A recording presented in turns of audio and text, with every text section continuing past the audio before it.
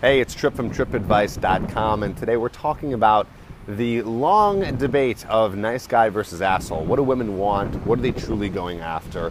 And I'll answer this for you in really just a minute. So first of all, let's define it. Nice guy? Nice guy's the guy who's the people pleaser.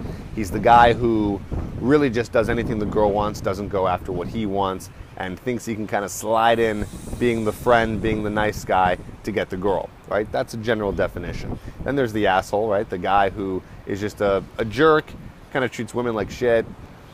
Some women end up liking it, right? And he tends to get a lot of girls because he's kind of more of a badass. The reason why the asshole might get more girls in the beginning, at the least, is because he's acting like a man.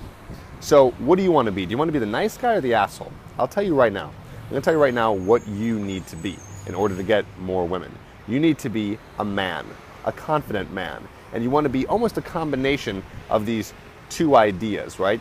But you're not going to be the nice guy and you're not going to be the asshole. You're going to be a guy who's a good, genuine guy, who you would, I guess, label as a nice guy, just a good person, good to other people, and you treat other people with respect. But at the same time, just like one of the qualities of the typical asshole, you're going to go after what you want. You're going to be a man. And that's what women are really looking for. They're looking for a dominant, confident man who goes after what he wants and everything that he's looking for and stops at nothing to get it. Those are the qualities of the asshole that the woman really likes. A guy who's really taking charge.